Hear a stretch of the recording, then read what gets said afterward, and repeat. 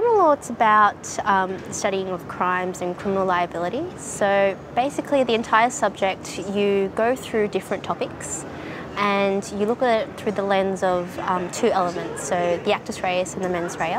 You manage to cover a wide range of topics in criminal law, such as murder, manslaughter, sexual assault, property offences. So you can see the focus really is on substantive criminal law, but you also touch on aspects of procedural criminal law. Best thing about the subject was just the nature of the content. It's really interesting to read about the different cases and the different facts of each case.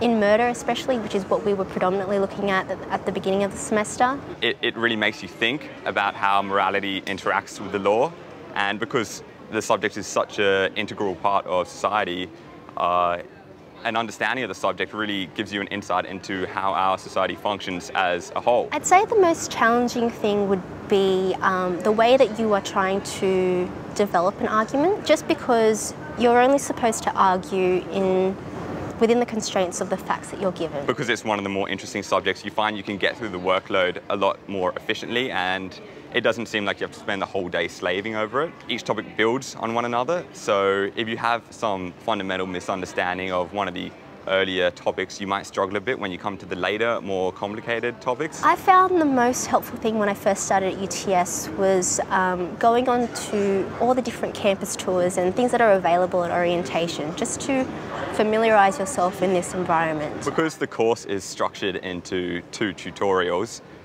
in moderately sized classes, you really don't need to rely on online resources so much. If you have any questions, you can really just pose them in class and discuss them with other students and the lecturer.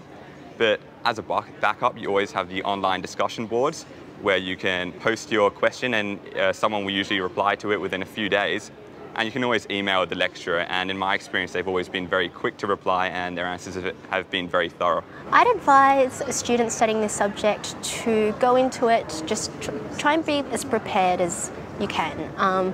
I think criminal law is one of those subjects where students may have a little bit more exposure to it before law school, so you'd see it on the news or you'd see it on TV and you'd see it in movies, and you might have some preconceptions about it, but you're being taught how to analyse from a legal perspective, so just keep that in mind. The best piece of advice I would give to a new student studying at UTS is to stay on top of your notes. Make sure you don't isolate yourself. The best thing is to socialise and make friends with your peers. What I'd do differently if I was starting again at UTS, I think I'd be a little bit more open-minded. Just being, when I first started uni, I would just come straight from high school, so just being able to step out of your comfort zone and make new friends and really involve yourself at uni is what I try and do differently. If I started my degree at UTS again, I would definitely try to get involved with some of the activities offered by the Law Student Society a bit more, such as mooting, client interviewing, negotiation, and I would definitely keep up with my notes from day one. I didn't start doing my notes until several months in, literally a week before mid-semester exams, and I really felt the last-minute panic. But I think the most important thing is just to relax and enjoy it. I mean, you don't want to have to dread going to university every day of the week. And you're going to be here for the next several years, so you may as well enjoy it while you're here.